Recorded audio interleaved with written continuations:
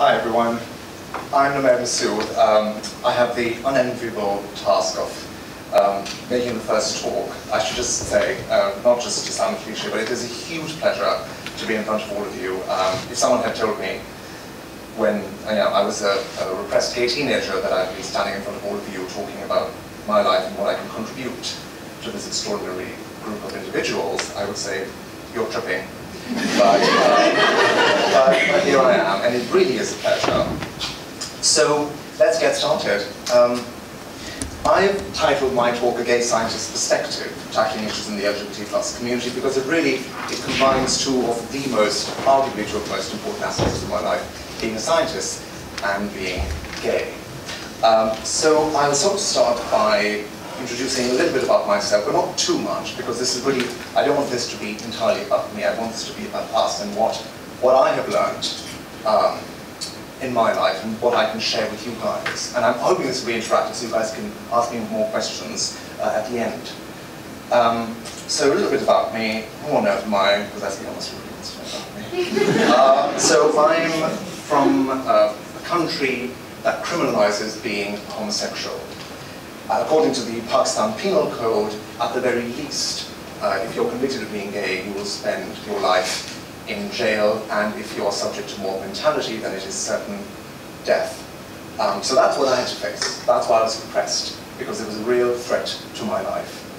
And this is something that is faced by many people in many, many parts of the world. So that fear is all too real and something that I've certainly felt.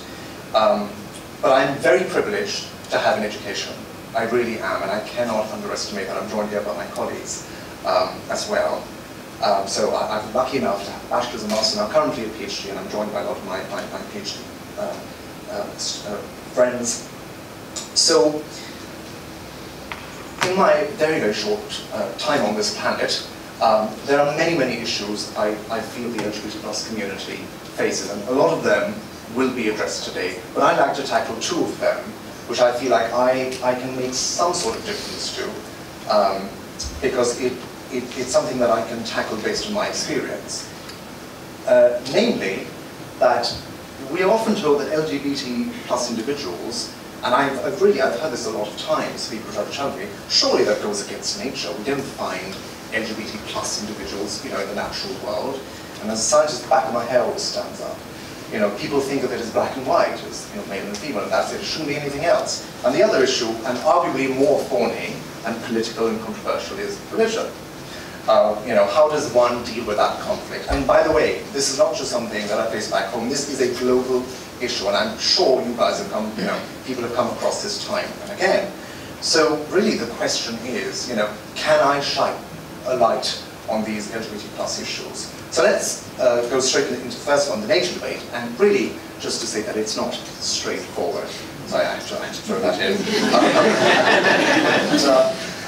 So sexuality and really gender identity, I think we all know by now, it's complex, it's vast, and even for those of us who are well versed in the LGBT+ community, we do have to keep abreast of it, and that's not my job today, to sort of inform you about all of that. But it's the fact that a lot of people feel, as I said earlier, that it's just male or female. Surely that's it. I mean, who's heard of a trans fish? Who's heard of a bisexual hyena? Like, surely that can't be correct.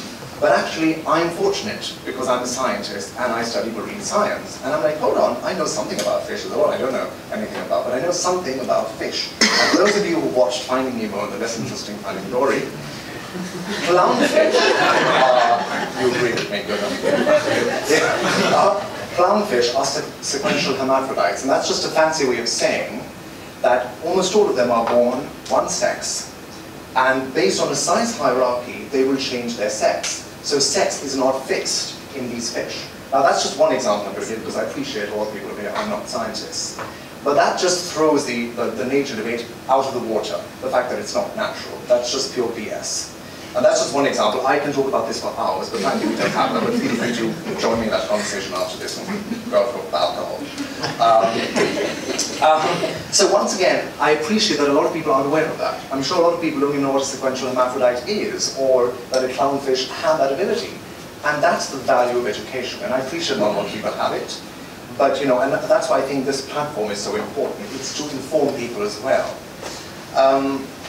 Now, what about religion and the LGBT plus community? That's a little more thorny, because that can be very personal and it's based on opinions. It's based on something we don't necessarily have to justify. Now, I'm going to start with the caveat that we need to, all of us in this room and indeed in the world, it is not our job to change everyone's mind. That's not our job, that's not what we're here to do. I know we're here to change minds and hearts, but the fact of the matter is that we're not going to be able to change everyone's heart and mind. We have to accept that. However, we're not going to do away with the truth. We're still going to keep fighting. So let's start off with some facts, shall we? Now, about 70 to 83% of the human population either follows Christianity, Judaism, or Islam. Now, the interesting thing is that there are over 10,000 religions on our planet today. And of those, only 3 out of 10,000 of them really are the sort of big 3 that are arguably the greatest opposition against the LGBT plus community. And that to me is really interesting. Now, many of those 10,000 religions don't even mention same-sex interaction, but I've just mentioned 3 of them over here. And I'm not an expert on this. I said I'm a scientist. My knowledge is very, very limited, it's very focused. But I quite recently learned this myself, and I'm like, I have to share this, I have to share this. So that is extraordinary. And who are we to say that if we're Christians or we're Jews or divide 1 by 10,000, who are we to say that that is the truth? It's how do we justify that? And that's just a genuine question. I'm not going to answer it, but it's a genuine question. And once again, a lot of people just weren't aware of this. Like, I certainly didn't know that there were 10,000 established religions. I know there must have been more than those 3. But once again, it's the value of education coming to the rescue.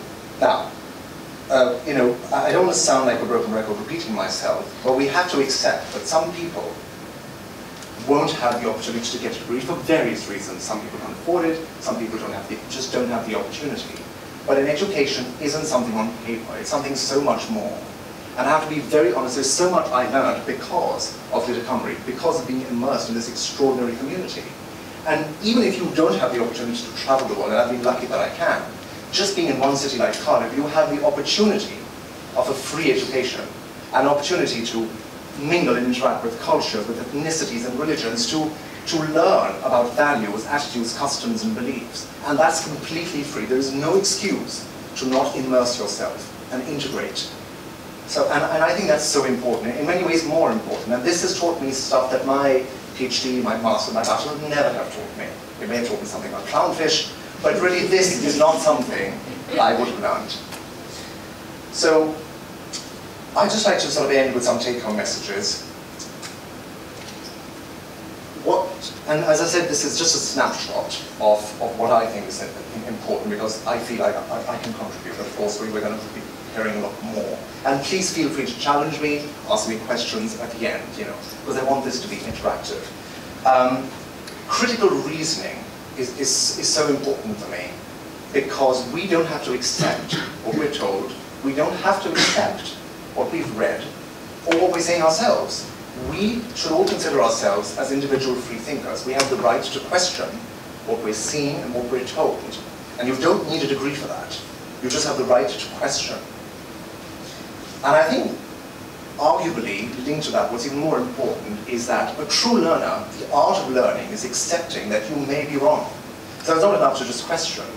It's to accept that if you believe something, let's call that X, and that if someone else comes along and says, actually, you know what about this, this, and this? And you're like, oh wait, suddenly my belief just doesn't hold water. And it's okay to be wrong, that is fine. There's nothing wrong with that. And that's a beautifully simple concept anyone should be able to understand, I feel. And lastly, I cannot overemphasize this, is that the unknown should not scare us. Things that we're not aware of should not scare us. Try to integrate yourself as much as you can. Try to expose yourself to as much culture, belief and religion as you can. The unknown shouldn't scare us. It should be met with curiosity and interest. And the fact that we may fail to understand some cultures and some beliefs and some systems, and that's okay. The fact that we fail to understand something doesn't mean it can't be understood. It just means that we have to try harder. And really that just leaves me to thank you all for listening. Thanks ever so much.